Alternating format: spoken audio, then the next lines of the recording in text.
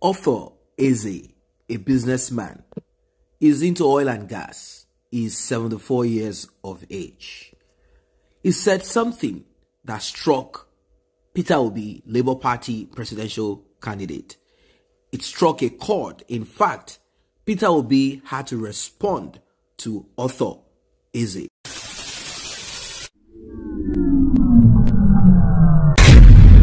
Hi everyone, welcome on board to Helper.tv. Welcome once again. If you are new here, please tap on the subscription button and like and share this video so YouTube can recommend this to more people. Arthur Eze, he said that he did not get help in the southeast. He said he got help in the north of Nigeria. He was a young man who knew nobody, but doors opened to him in the north of Nigeria. And ever since then, Arthur Eze said he has been swimming in endless wealth, endless money. Now, what does that mean? If a man like this speaks, it resonates, it penetrates into the psyche, into the eardrums of a lot of people. We live in a different time. And money speaks. When money speaks, poverty, bullshit, every other thing, in fact, common sense, what will happen to it? It will walk away. Well, as it is right now, Arthur Eze, he said what anyone can say, but there is a point you get to in life, you have to be conscious of your words. But these are his opinion. As you all know, former governor of Anambra State, presidential candidate of Labour Party, Peter Obi, has been on the news. It's either people are in support of him or is being criticized or condemned. Vituperations and a lot of hit down, pull down, push down has been on yesterday. Anambra-born business billionaire Prince Arthur Eze condemned Peter Obi's ambition of becoming next president. Every Southeasterner that is luminous, I mean people who are rich or are high up there in politics, say Peter Obi should shut up, sit down, don't waste our time, don't waste people's life. You cannot become president. You know, when people say you cannot become and you prove them wrong, they end up saying, well, you have shown to us that you're a man. You have shown to us that you can make it, you can do it. In fact, what we said then was not to dissuade you, but we were indirectly persuading you, pushing you to achieve what we believe you cannot, what we believe that you can achieve, but we couldn't say it to you directly. They could come up with that. And it could also be that these businessmen like Arthur Eze, governor of Anambra State, and many other people, they have seen the kind of politics that is being run in Nigeria. These are not dumb people. They've seen it. Although most of us, we often want to hang all our expectation on, is it God? God will do it. There are certain things that God will not put his hands into. He will be looking at you to play it and see the result for yourself. Arthur Eze condemned Peter Obi's ambition of becoming next president of Nigeria. Eze, while speaking at the occasion of the 2022 Ofala Festival of HRH Igwe Dr. Robert Eze, the traditional ruler of Ukpo in Dunukofia, local government area of the state, opined that he warned Obi. He said, I called Obi. I told Obi, drop this your presidential ambition, but he would not listen. He noted that he advised Obi to wait for next time after this 8 years passes away, then we Igbos will be mature enough, we would have built confidence to push to become president of Nigeria.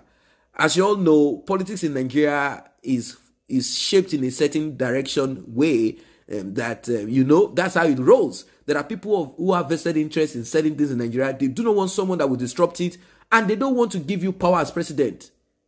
That's it. If they give you power as president, you can do and undo. They know what you can do. So I do understand that part of it. But then if people say you cannot, and you keep accepting that you cannot, you will never, ever in any way achieve anything in life. So I'm not going to say Peter Obi back down. They say you cannot make it, you cannot become president, go for another time. If your mind tells you you can prepare yourself and you can get yourself ready to move. You know, oftentimes some people will say, before you go into a fight, make sure that you have checked your opposition, make sure that you have checked your arsenal, make sure that you are ready to push, make sure that you can win that fight. At least if you lose, you know that you prepared and you will learn if you are still alive. Maybe that's the advice that has been given to Peter Obi. But saying, I want Peter Obi to withdraw from this race, but he would not listen. I told him plainly, I am not part of his plans. I told him to drop his ambition and wait for next time. When he told me about his ambition, I asked him, the states he thinks he can win in the West and in the North. This is true. The vice president of Peter Obi cannot easily get votes in many of the northern states. Let us be clear about it. Peter Obi cannot easily get votes in the southwest of Nigeria. That is the reality. Forget online presence. Let us look at the reality on ground. It will be difficult for Peter Obi to win in the southwest.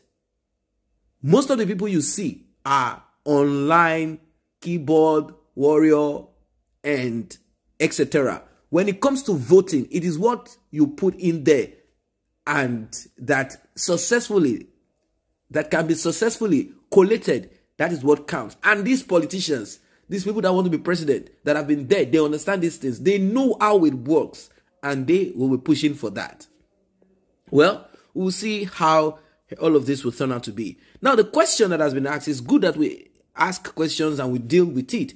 Most people will just speak without common sense. If someone asks you, which of the states are you going to win? Face reality. Don't say, God will do it.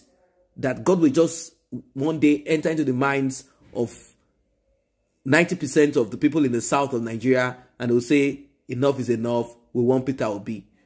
Until these people come to that consciousness. In fact, they do not even trust Peter Obi too. Because these people come and talk like they are saints. And when they get in there, what they do, what they will do will shock you. So he said, I asked him, what will you win in the West and in the North? He told me, but I was not convinced. I told him he cannot win. So do not waste our time. Do not ask us to support you. That is coming from Author Eze. And Peter Obi responded. He said that this type of people like Chief Author Eze is part of the establishment and structure that young Nigerians want to take out. We want to take these people down, take them out so we can get back our country from them. This is coming from Peter Obi. Said this type of people, we need to take power from them. It is the influence of people like that we want to take our politics from. He is part of the establishment and structure that young Nigerians want to take our country back from.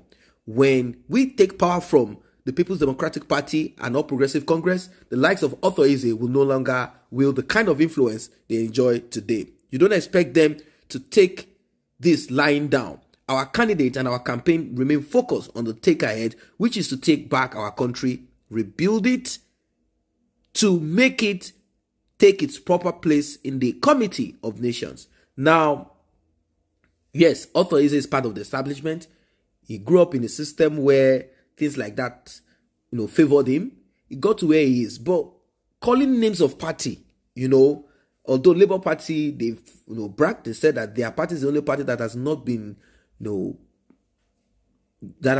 soiled with corruption and terrible. But you know how it is. It's because Labour Party did not have upper hand. If Labour Party had upper hand, 90% of these politicians are criminals. APC, PDP, whatever party is simply a vehicle. Calling names of party, although we have to be distinctive here, we have to call name of party as it is important right now. All of these people are the same thing. APC is not different from PDP. That's the truth and that's the reality. So, calling names of party is, of course, just to distinguish certain criminal elements who are in this party In fact, 99% of them that are in that party, they are there to steal, to kill, and to destroy. Now, Nigerians are waiting to gamble to find out if Labour Party, Peter Obi, will be the continuation of stealing, killing, and destruction. Don't forget that whatever Peter Obi does, there's nothing anyone can do about it. If he comes and says, I did not take it, I put it there, so what do you people want me to do? He cannot be arrested by EFCC. Don't forget to subscribe. Don't forget to like. Don't forget to share. Why am I saying this? Let us open our eyes. If you want breakup of Nigeria, focus on that. If you want to vote Peter Obi, Bola Tinubu, Atiku, Sowore, the rest of them, just bear in mind that your action at the end of the day will determine, the action that you take will determine how things will be for you in years to come. I say a very big thank you to those who have taken time to subscribe to this channel, and if you're yet to subscribe, kindly tap on that subscription button and also the red bell icon so you will be notified whenever videos such as this are uploaded.